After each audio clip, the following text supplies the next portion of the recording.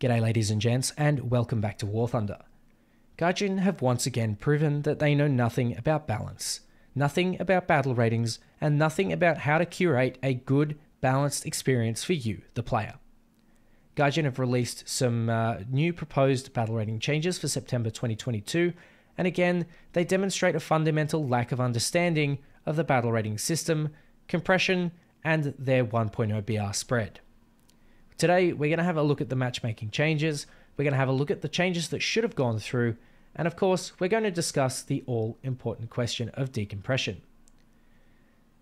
Gaijin have a good system here. They have potential, but of course, they just need to know how to use it. There's a fundamental reliance on statistics with the War Thunder matchmaker, and this leaves out a couple of big points. There are certain planes that are simply not played as often, and so their data is harder to verify as accurate. There's a classic example of the Italian CL13 Mark IV. This particular plane is essentially equivalent to the A5 Sabre and was taken out by a squad of 4 who were really good at the game. They played it, they got a 4.0 KD, they sweated their asses off, and the Gaijin's planned battle rating changes ended up putting it at 9.3.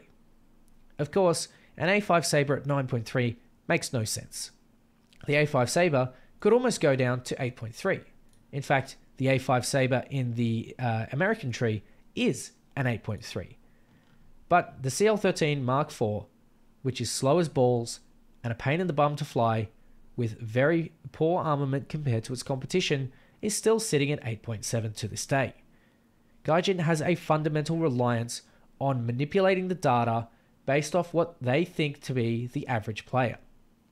And the average player doesn't always exist in these areas. So you have a couple of fundamental gaps. There are some planes that just don't get played. There are some planes that get played way too often, and there are some planes that get played by people that are really good, or perhaps by players that have acquired their vehicle a long time ago and have since vastly improved at the game. On the other side, there are players that have bought a premium plane and absolutely destroyed it. Played it like shit because they don't know how to play the game. And of course, these planes also receive statistics-based matchmaking. Today, we're going to have a good look at some of these planes, and we're going to have a discussion about where they should go. How often should statistics be used? I always talk about this whenever a new set of battle ratings come out, because I believe that this is the important mistake that Gaijin have made in the implementation of their battle rating system. A couple of planes stand out to me. The first one is the good old SU-11. The SU-11 sits at a battle rating of 7.0 and is essentially a 7.7 level plane. Whether it's because the performance is so good that people keep flocking to it and buying it, therefore being a good cash cow for the developers, or for it just not getting enough plays and being a bit of a hidden gem. I personally wouldn't consider the SU-11 to be a hidden gem, but it is one of those planes that you don't see very often, and therefore doesn't get accurate statistics. On the flip side, it could also be a plane that's played by really good players and really bad players, giving it skewed statistics where it otherwise shouldn't. Either way, there are some planes that should be judged on performance alone, and these are the planes that don't get the plays that you otherwise would hope. There are plenty of planes that haven't moved in battle rating for years. One of the good examples here is the de Havilland Venom, the Venom FB4. It sits at 8.7 and is weaker than a MiG-15 BIS, and has been weaker than a MiG-15 BIS for the course of about 5 years now. The Venom FB4 should probably be 8.7. Yet it still sits, it should be 8.3, but still sits at battle rating 8.7, facing things at 9.7 that we'll get to in a moment, but are mostly power crept out. Ladies and gentlemen, if you would like for me to make a video on an issue that I believe to be really important, and that is missile power creep, let me know, of course, in the comments below. I find that this is one of the issues around this sort of battle rating, this 8.7 through to 10.7, where you have planes that just have really potent missiles at such a low battle rating. And this is a key issue. Where do we put these planes? They have such great killing power, but of course, if you can't get the nose on target, or if you just commit to a head-on and don't know how to use missiles, or alternatively, if you go and hunt ground targets and are not interested in the air-to-air combat at all, where do the statistics put you? Where do these statistics of these players count? Do they count at all? Should they count at all? There are plenty of questions that need to be raised that Gaijin haven't answered in the last 10 years. This type of stuff has been going on for the life of the game, and we still don't have any improvements to the way battle ratings are addressed. Should it be the average player? Should it be the above average player? Maybe the top 30%? Maybe the middle sort of upper quarter? Who knows? Let me know in the comment section below. Should it be the average player that that determines how these battle ratings should be made? Because you get planes like the Su-11 that are of such low battle rating that you end up with, a sort of black hole. It ruins the matchmaker. Another good example here are planes that are just flat out shit. And that is, of course, most of the French tech tree. Common France L. We have here Mystères, Super Mystères, Barragons, Oragons that are just never played because they are superseded. They are just flat out worse than planes that are at a lower battle rating. These are planes that just get shut out of the matchmaker. And these are shut out of the matchmaker in their droves. There are plenty of those Yak jets that are in the same basket. A good example is the Yak 23, 8.7. It's not a fast plane. It has great energy retention. It has great turning, but there's pretty much nothing for it at 8.7 when again it faces 9.7s. The Yak 30D, I believe, to be in the same position here. It's a quick plane, but of course it compresses at high speeds, and it isn't really that much faster than any of the other planes at its battle rating. In fact, it's one of the slowest, if not the slowest, after the Yak 23. There are plenty of planes that I believe should be moved to a lower battle rating that simply don't get played enough, or planes that get played so much by such bad players that their battle rating is completely torched, like the Su-7, a theoretically Mach 2 capable plane that sits at 9.3. There are some planes that are subsonic at 9.3 that don't get to be nearly as fast. It's ridiculous. And I think that there should be some sort of change that goes about to rectify this in some sort of way. I think there should be a little bit more human input to this. And I think that that is the most important thing to take away from these battle rating changes. Speaking of which, it's about time we actually have a look at them. A10A late, going from 10.0 to 10.3. This is good. This is a good step. The A10A early is also going from 9.7 to 10.0. Again, a good first step. These planes have excellent armament. They have excellent weaponry. They have good amount of countermeasures. They have a decent turning circle. The only thing these planes really lack is speed. And to be honest, it's a ground attacker. I believe a ground attacker should be focusing on those ground targets. They shouldn't be dominating the skies. And as a result, it should be a little bit harder for you to play the A10As in air RB. In ground RB, go for your life. And I honestly don't think there's going to be much of a change moving the A10A late all the way to 10.7. And frankly, the A10A early at 10.7. What are you going to do? Not take it up to top tier? Most people probably do. And at 10.0, you're probably using your standoff weapons anyway. Things like the Mavericks. And you might be even using long-range rockets. You might be bombing from a fair way out, or you might just be using drones to ruin everyone else's fun. But that's beside the point. I think the A10A is way too strong at 10.0 for air RB. And of course, I speak in a solely air RB circumstance because that's all I play. That's all I know. And so I am only really comfortable commentating on air RB. But for air RB's sake, I believe the A10A is a good 10.7. Maybe even an 11.0. Those 4 AIM-9Ls are absolutely deadly, and the sheer amount of flares it has basically puts it on par with the Harrier GR7.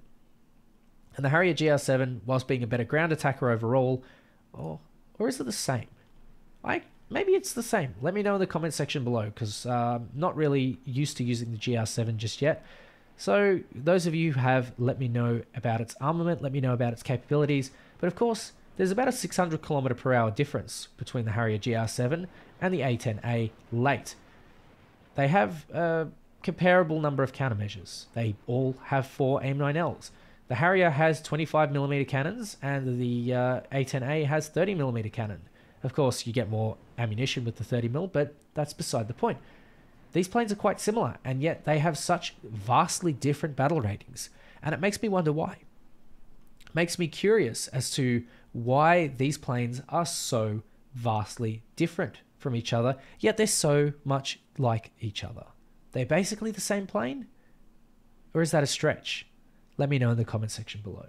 But to see the A10A go up in battle rating is an excellent first step.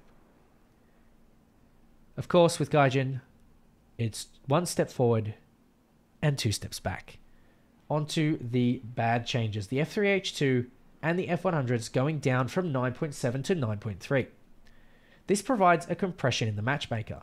And you might think, well, the maximum battle rating is not going down.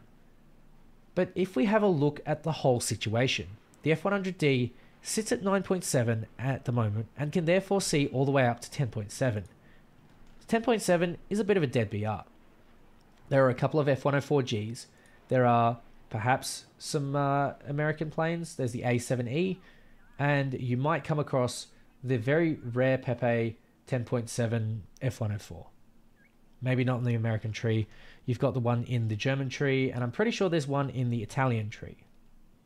At 10.7, you also have the J35D. Of course, if you come across these planes, you're going to get absolutely railed by them, but they're such a rare Pepe that you don't ever see a full up tier. It's quite rare. You normally see an up tier to 10.3. And this is where the problem lies. Because the matchmaker has been forced so close together, planes like the MiG-21 MF at 10.3, the MiG-21 SMT, the SPSK all the way down at 10.0 are so close to the F100s in battle rating, but so vastly different in performance.